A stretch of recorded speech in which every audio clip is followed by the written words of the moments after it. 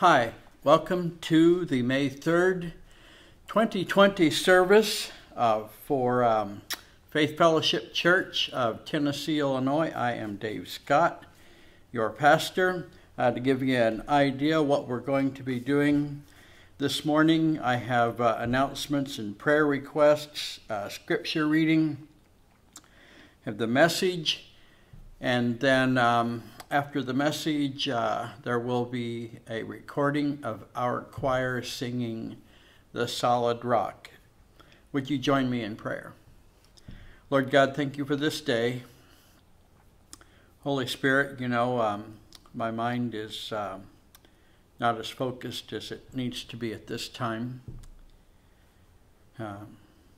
Nervousness there, I'm not really sure why. Distractedness maybe. But I would ask for myself and for all those who will be listening to this that you would just draw us to yourself right now to help us to take a breath, Holy Spirit of God, and let you bring us into your presence and teach us the things that you're so willing and so patient to teach us. How we thank you for your great love for us, our God, everlasting love, everlasting care of us. How we praise you. In Jesus' name, amen. So first, for announcements, Tip Cam is not doing well. Please pray for him and Janice. Pray for each other. We need to pray for each other. We need to love our brothers and sisters in Christ in that way where we are praying for each other. Pray for our president, our Congress, state and national Congresses, our governor, President Trump, Governor Pritzker, the many hurting people in our world, many hurting terribly, anguishing long before COVID-19, but many going through this and they're wondering how they're going to make a way through it. So many have already lost businesses, lost job opportunities, college students, wondering what's coming next, graduating seniors, the same thing. So there's no shortage of those that we need to be lifting up before the Lord and of course, first and foremost for their salvation. We have congratulations and Thanksgiving in order for the birth of baby Evan Titus Mendenhall. Next, our DVD delivery route is up to 12 customers now. I feel like I'm back at home and I have my newspaper route, so I've got a DVD delivery route now. Pray for Janice Cam along this line. I should have thought about this before, but I hadn't. But I can send her the DVDs. She's going to see if Eddie can help her, see if they have one, get it hooked up. But she would like to do that. But please pray for her and Tip. He's having a very difficult time. I put the midweek message on the DVD at the very end. And so those of you who are accessing it on the YouTube channel, you're getting it on the day that I share it on Wednesday, but those for the DVD, you'll have that at the very end. You can choose, of course, when you want to watch that. With the stay-at-home order extended, let's keep praying that we can meet again beginning on June 7. And with that in mind, let's pray as to what that might look like when we do come together again. Service form and function, seating and greeting arrangements, and again, the joy of looking forward to that, great appreciation. But we can be thinking ahead as to what we can do, first and foremost, of course, to honor our Lord, but also help people to feel safe and comfortable in coming again. And then also along that line, praying for people that when the level of anxiety is low enough that they don't feel guilty, if they don't feel comfortable. Say we can start on June 7th, but they don't feel comfortable yet. That don't worry about that. Just put it before the Lord and let God speak to you concerning that. I had mentioned as far as giving, I know we've had more questions, people wondering, just keep up your faithful waiting, and hopefully, well, you know what we might have to do on June 7th, we might have to hire a Brinks armored car. I'll check with Connie about that, because all those big fat checks that are going to be coming in. But that silliness aside, one person said, well, this person said he's just writing his check like we would be there, and then when we meet again, then there it goes. You are so faithful. Faith Fellowship Church of Tennessee, Illinois, you are so faithful. And I think I said earlier, we have another song at the end of this morning's message. I actually was finishing things up, and I thought, wow, a good song would be The Solid Rock. On Christ, the solid rock I stand, all other ground is sinking sand. And then I remembered I have a recording of our choir singing that. So that is my plan, to have that at the end. Let's pray again.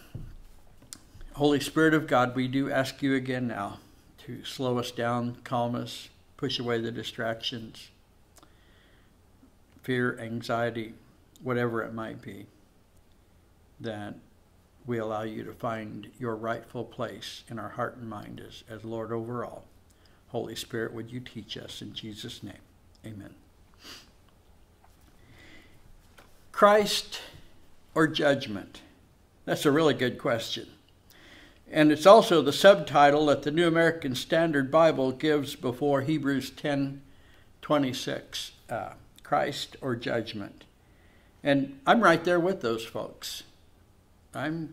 This is such a good, simple, straightforward, eternally relevant question to have on our minds. Christ or judgment. Hebrews 10:26. For if we go on sinning deliberately after receiving the knowledge of the truth, there no longer remains a sacrifice for sins, but a fearful expectation of judgment and a fury of fire that will consume the adversaries. Anyone who has set aside the law of Moses dies without mercy on the evidence of 2 or 3 witnesses. How much worse punishment do you think will be deserved by the one who has trampled underfoot the Son of God, and has profaned the blood of the covenant by which he was sanctified, and has outraged the Spirit of grace? For we know him who said, vengeance is mine, I will repay, and again the Lord will judge his people. It is a fearful thing to fall into the hands of the living God. It seems like a lot of people, like many, many people, want to hear about Jesus. You know this, don't you? Many people, we want to hear about Jesus, but few want to hear about judgment. And it seems that fewer and fewer are willing to preach concerning God's judgment, but we really need to wonder, how can that be? Why would you, a preacher, or anyone who professes to believe in Christ for salvation, why would you not want to think through such an important question? And wouldn't you think, in a society where we absolutely demand choices, demand the facts, you know how we are, no fake news for us, but, well, we don't really hold to that, but we say that, demand of those in authority over us to give us reliable, sound information? So why wouldn't we want to examine? Why wouldn't we want to examine all the facts when it comes to our eternal destiny? Don't you want to consider the eternal difference between your life being in the hands of the living God through the salvation he offers, rather than falling into his hands in judgment? It's a fearful thing to fall into the hands of the living God. But the trend of society in general, and it's always been this way, is to scoff at the idea of a coming Christ. Ha! Christ or judgment, heaven or hell? Who believes such nonsense anymore? 2 Peter 3, verse 3. 2 Peter 3, verse 3. Knowing this, first of all, that scoffers will come in the last days with scoffing, following their own sinful desires.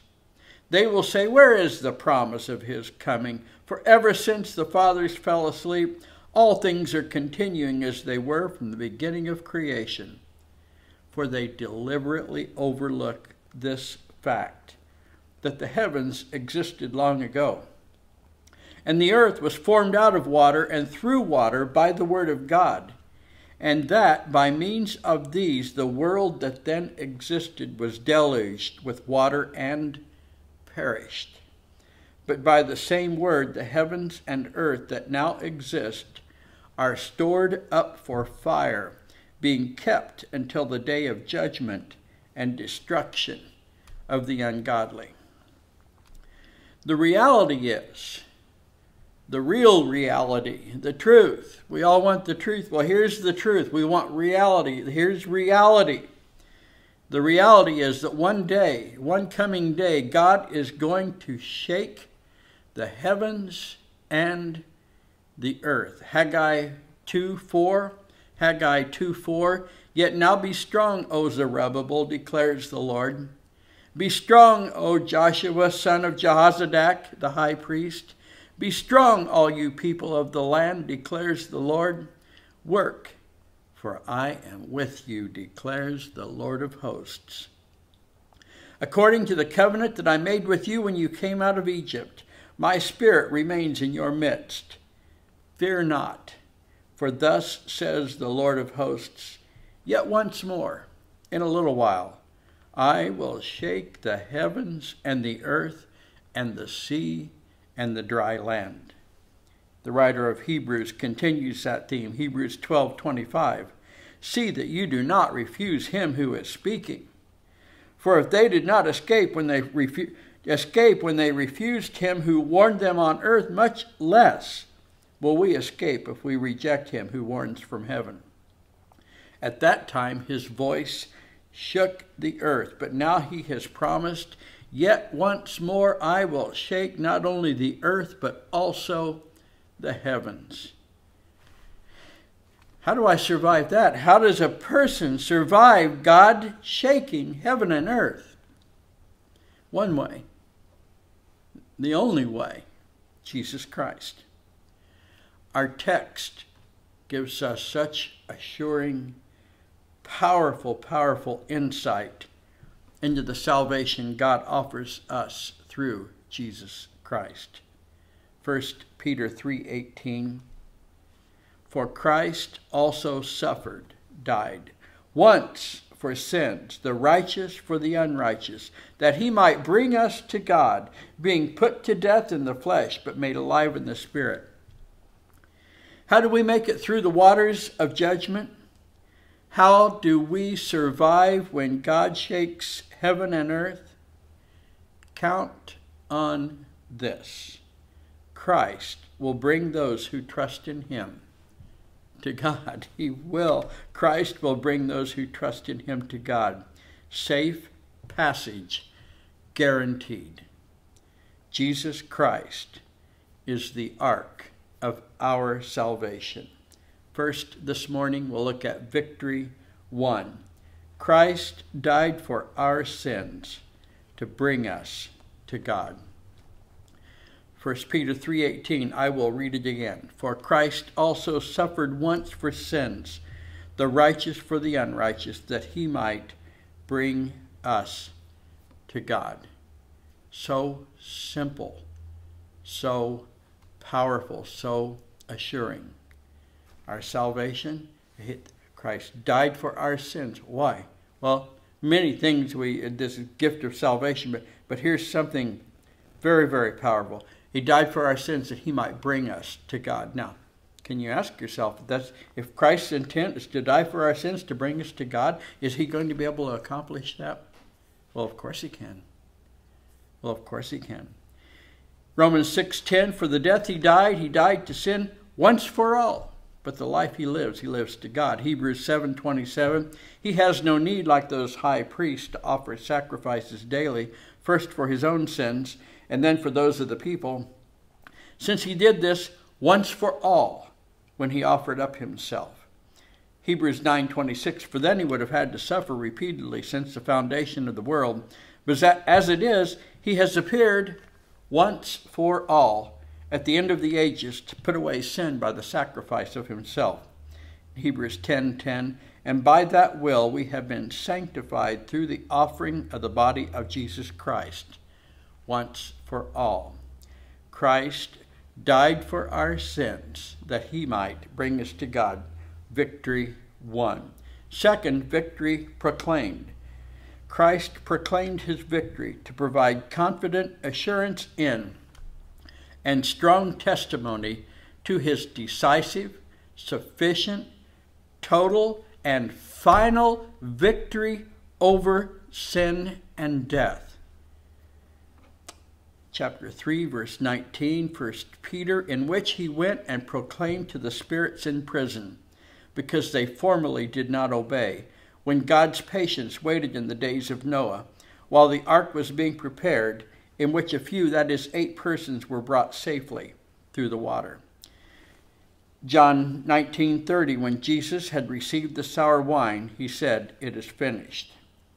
Hebrews 4:3 refers to his work of salvation, that it was finished before the foundation of the world. Colossians 2:14, by canceling the record of debt that stood against us with its legal demands, this he set aside, nailing it to the cross. He disarmed the rulers and authorities and put them to open shame by triumphing over them in him. In 1 Corinthians 15:54, when the perishable puts on the imperishable and the mortal puts on immortality, then shall come to pass the saying that is written, death is swallowed up in victory. O death, where is your victory? O death, where is your sting? The sting of death is sin, and the power of sin is the law. But thanks be to God, who gives us the victory through our Lord Jesus Christ. I'm going to share a bit from John MacArthur's commentary. So good, he covered this so well. But basically, this text here in 1 Peter, it can be very complicated, or it can be not nearly so complicated. See, a key in this whole text is Christ died for our sins to bring us to God. So victory won. Now victory proclaimed. He wants to give us the solid proof, the testimony, how decisive his victory is. And so Scripture recorded this incident where he went to this place, the abyss, and he proclaimed his victory. Maybe they thought they had finally achieved victory over the Son of God.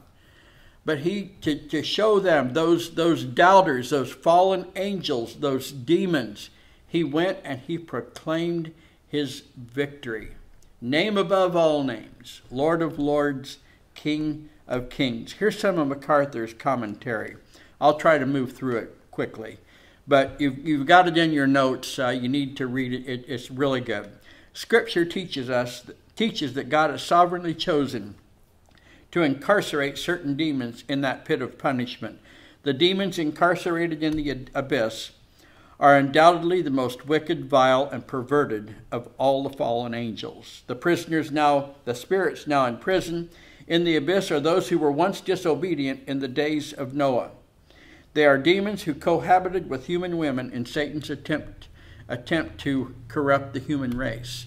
And what MacArthur will say there too is that the demons themselves, what this is it's men who were possessed by the demons, and there was this very impressive men that came, and this race of humans that came from that. They were very accomplished. They were powerful. They were leaders, and they were corrupt to the core. And so God ended up, in all but 8 people, he destroyed this world. This powerful force of evil against good. So Christ said, I will go to your darkest place. I will go to your place of imprisonment. And that's what he did. He wasn't preaching for their salvation. He didn't go to hell to preach for salvation, to give people another chance. He was proclaiming his victory, and that is great assurance for us. We see the decisiveness, the finalities, the sufficiency of what Christ has done. I'm going to let you read this. I'll read one more. And then, like I say, you've got this in your notes. But the fallen angel's long effort to demonize people hinder the redemptive purpose of God and prevent the seed of the woman, see that in Genesis 3:15, from crushing Satan's head and sending the demons into the lake of fire, was ultimately foiled at the cross. He publicly humiliated his enemies at the cross. When he said, "It is finished," he finished the work that he came to accomplish.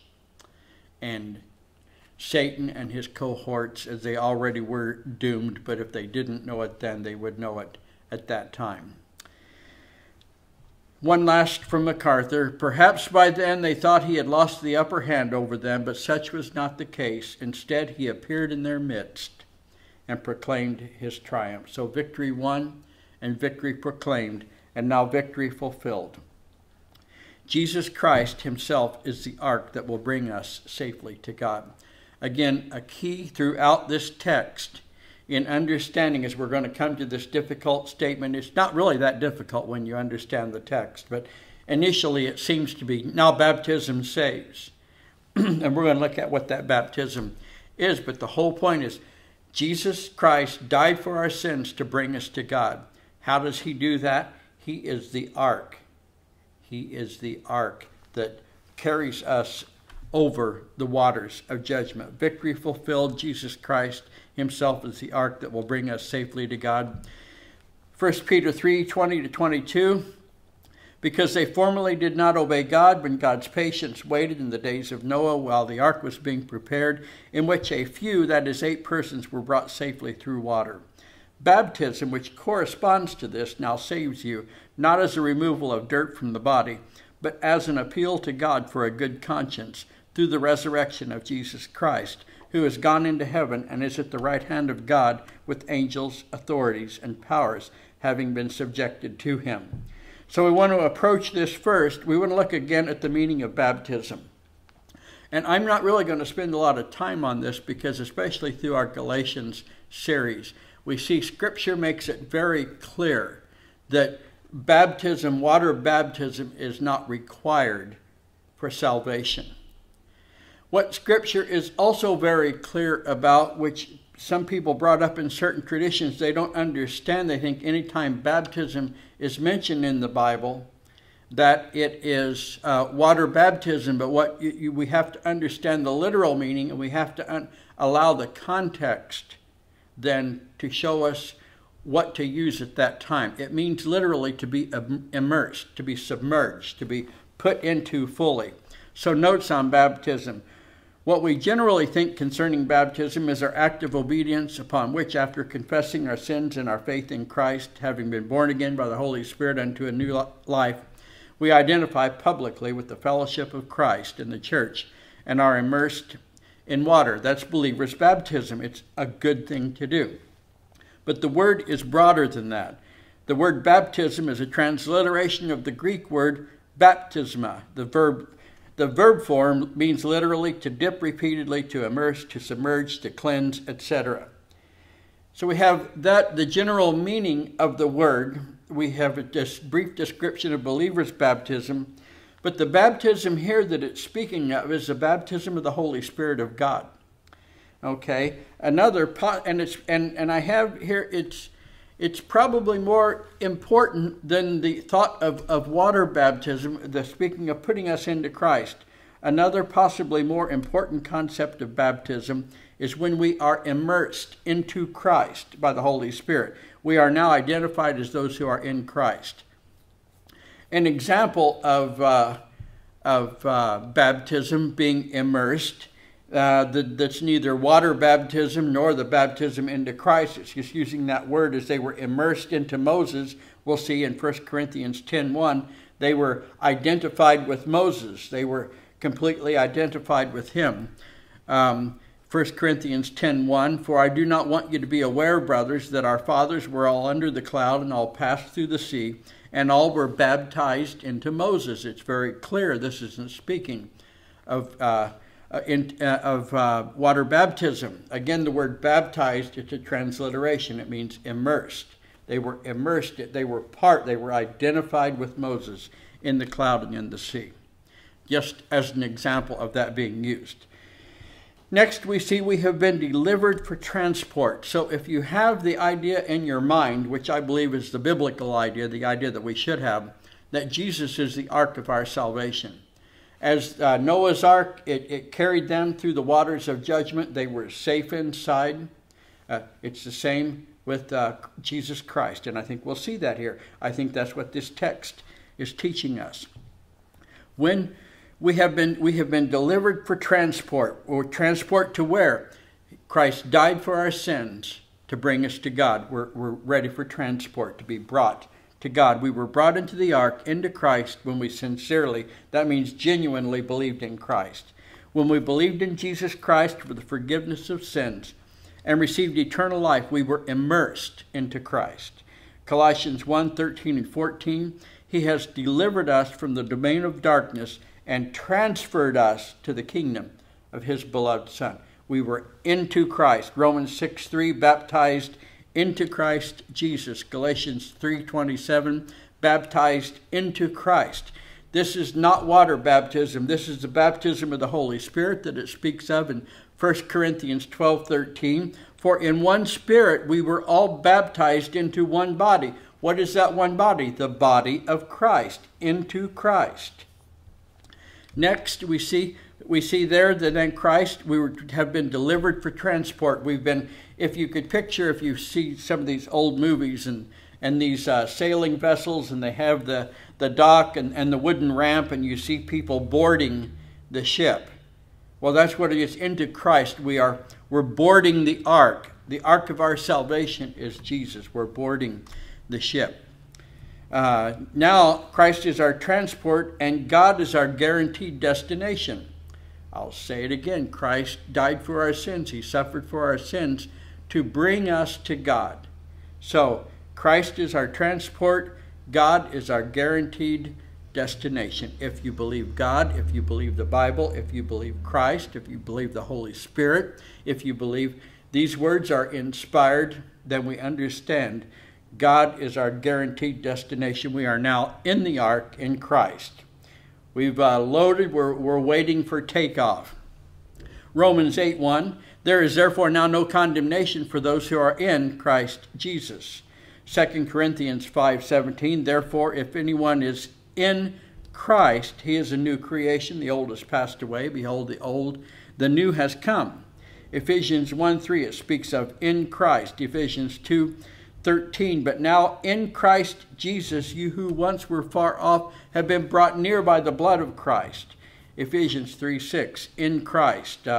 One on that's not on your study sheet, 1 Thessalonians 4:16, and it talks about, and the dead in Christ will rise first with the voice of an archangel and the sound of the trumpet of God, and the dead in Christ.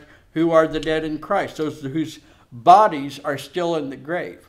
This tells us that when we are raptured, with the trumpet call, that they will rise first. But it's everybody who is in Christ, where we have guaranteed safe passage to God. Christ died for our sins to bring us to God. He will accomplish that.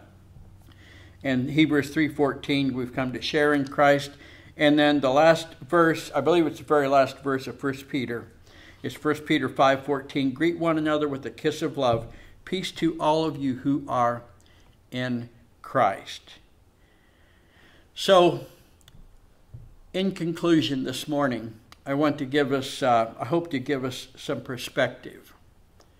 And we'll look at our question, Christ or judgment. I want us to look just to broaden our perspective maybe.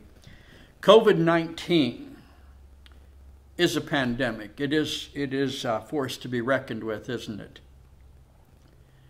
But COVID-19, coronavirus, whatever you want to call it, whose ever view you're listening to, it does not hold a candle to the global crises that are described in Scripture. If you're wondering what I'm talking about, well, we're going to get to that. It's a pandemic, but it's nothing compared to the global crises that are described in Scripture. When the first global crisis hit the planet, everyone died. If you believe the Bible, you know that. When the first global crisis hit the planet, everyone died. Adam and Eve ignored God's instruction and brought the curse of death and destruction to every living person on earth. The mortality rate was 100%. As I said, COVID-19 pandemic, yes. A force to be reckoned with, yes. Take our precautions, yes. Be wise about things, yes. Hold a candle to this global crisis, 100% mortality rate, no. Let's put it in perspective. Second global crisis, God wiped out the entire population of Earth except 8 people, Noah and his family. That's pretty astounding, isn't it? Stunning, really, when you think about it. So we had the first global crisis, 100% mortality rate. Second global crisis, well, just statistically, there could have been hundreds of thousands of people at that time that we did going through Genesis population studies. Could have been millions of people at that time. See, the issue is always Christ or judgment, God or judgment. But the third global crisis, as stunning as those two are, the third global crisis will top them all because God will wipe out everything. The heavens will pass away with the roar, and the heavenly bodies will be burned up and dissolved. The heavens will be set on fire and dissolved, and the heavenly bodies will melt as they burn. Earth will be no more. Earth will be no more. Those are the three global crises that are described in Scripture. Now, we could look at the time of the tribulation, and certainly that is global and it's devastating. But it's really not in the category as these other three. So all of this coming, these global crises, there have been 2 of them, the third one is coming. How do we survive that? How do we, well, with an ark. How do we survive that? Well, we need an ark. Noah's ark won't do us any good in that, but we can learn some lessons from Noah. So first lesson we learn from Noah, because the tie is very clear in our text, Noah and the ark. Christ is our ark. Christ takes us through the waters of judgment. These aren't baptismal waters. These are the waters of judgment. This isn't us being immersed. This is us being carried in Christ through everything that happens, through all the global crisis, God shaking heaven and earth, Christ carrying us safely because Christ died for our sins to bring us to God. He is the ark of our salvation. But Noah found favor with God. Genesis 6:8, but Noah found favor in the eyes of God. These are the generations of Noah. Noah was a righteous man, blameless in his generation. Noah walked with God. So that's a good lesson. He found favor with God. Noah walked with God. Second, Noah's life of obedience demonstrated his faith in God. Some of these mundane statements are so powerful in Scripture. If you're reading your Bible through, you'll see those, and I think you'll be like me, and the Holy Spirit will kind of nudge you at times and say, hey, are you paying attention to this? Well, here's 2 of those verses. Genesis 6:22. Noah did this. It seems so simple, doesn't it? But God had given him instructions, and it says in Genesis 6:22, Noah did this. In fact, he did all that God commanded him. Genesis 7:5, same thing. And Noah did all that the Lord had commanded him. How do you know if you're one of God's chosen ones? How do you know if you're saved? How do you know if you're a believer? Do you obey him? If you don't obey him, if you can't see that, maybe ask somebody, say, hey, what do you think? Am I obeying God? If you're not getting feedback from God, from his word, just some profession you're hanging on to, well, remember, God's going to shake everything. And if you're not in the ark, if you're not in Christ, you do not have safe passage. Well, third, Noah built an ark. Now, we can't build an ark, and that wouldn't help us. The analogy falls apart a little bit here, but here's what we can from Noah building the ark, what we can draw on from that is that Noah listened to God. And Noah accepted God's plan to escape the waters of judgment. I hope you followed that. We can't build an ark. God's plan for Noah was Noah build an ark. Well, Noah listened to God, and he accepted his plan to escape the waters of judgment. God won't tell us to build. We have an ark. We believe in Jesus Christ. The Holy Spirit puts us into him. We're delivered for transport. And now we're in him, and we'll be carried, safe passage. He died for our sins to bring us to God. Genesis 6:13, and God said to Noah, I have determined to make an end of all flesh, for the earth is filled with violence through them. Behold, I will destroy them with the earth. Make yourself an ark of gopher wood. Make rooms in the ark and cover it inside and out with pitch. Noah listened to God, and he did what God said. Noah listened to God and accepted God's plan to escape the waters of judgment. Now here's a very powerful verse of that in Hebrews 11:6. Hebrews 11:6. And without faith it is impossible to please him. For whoever would draw near to God must believe that he exists and that he rewards those who seek him. Here's where we're coming to. By faith, believed God. By faith, Noah, being warned by God concerning events as yet unseen, in reverent fear, constructed an ark for the saving of his household. By this he condemned the world and became an heir of the righteousness that comes by faith. Did you ever think of what might have gone through Noah's mind as he's spending all those years building that ark, and what kept him going? Well, his faith. He just kept believing God. And here it said, concerning events as yet unseen. But he lived as those things were true. As we have things yet unseen. If we truly have faith, if we truly believe God, we'll live as those things are real. Just as we're taught sometimes to live in the imminent return of Jesus Christ, the second coming of Christ. Again, it's Christ or judgment. That we live in view of these coming things, and here in reverent fear. What takes care of our human fear, but is this reverent fear for God, where we come before him in all of his holiness. We draw near to God, and he will draw near to us. Well, fourth here, Noah and his family entered the ark. All the others, if they hadn't gone in the ark, it wouldn't have helped, would it? He could have been faithful, listened to God, built the ark, got all the animals in, but he had to enter the ark. Genesis 7:6, Noah was 600 years old when the floodwaters came upon the earth, and Noah and his sons and his wife, and his sons' wives with him, went into the ark to escape the waters of the flood. So, Jesus is the ark of our salvation. How do we enter the ark? Well, you believe in Jesus Christ and be saved. When you believe in Jesus Christ, what happens at that instant, at that moment, is the Holy Spirit of God puts you into Christ. And then you are now in Christ. And Romans 8:1 tells us, Romans 8:1, there is therefore now no condemnation for those who are in Christ Jesus. See, no judgment. Christ or judgment? Well, now judgment's off the board for those who are in Christ. Never, no condemnation. See, simple statement of Scripture, right? There is therefore now no condemnation for those who are on the boat. An ark is defined as a large ship.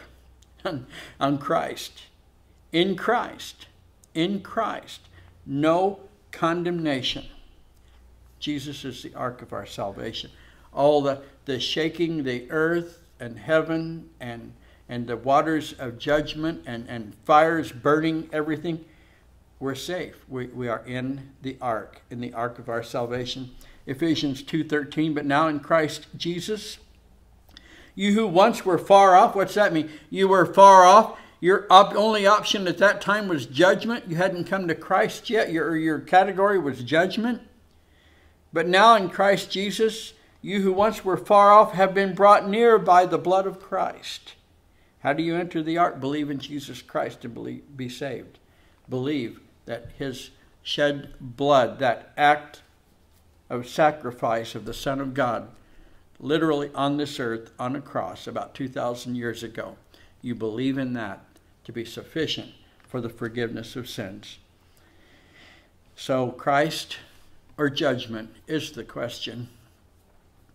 I don't know why people, especially preachers, would want to stay away from that. Why would you not? It's for all the complications of this world and all the decisions to be made. Don't you want to bring people face to face to this coming event? It's Christ or it's judgment. Would you choose Christ today? Let's pray. Lord God the Almighty, thank you. Oh, how we thank you for your word of truth. How we praise you. Lord, I lift up Faith Fellowship Church of Tennessee, Illinois. Lift up Tip and Janice Cam, those in authority over us. Thank you for baby Evan's healthy birth, for so many ways that you work in our lives, mostly though for salvation.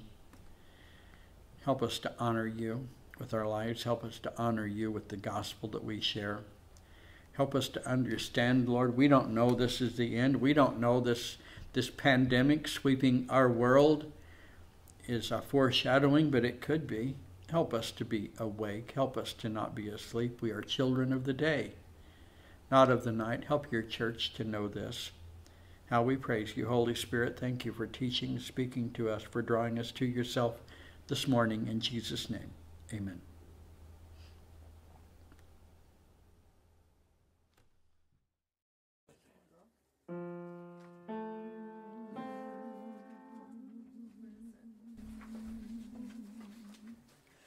My hope is built on nothing less than Jesus' blood and righteousness. I dare not trust the sweetest frame, but wholly lean on Jesus' name. On Christ the solid rock I stand, all other ground is sinking sand. All other ground is sinking sand. When darkness veils his lovely face, I rest on his unchanging grace. In every high and stormy gale, my anchor holds within the veil. On Christ the solid rock I stand, all other ground is sinking sand. All other ground is sinking sand. His oath, his covenant, his blood support me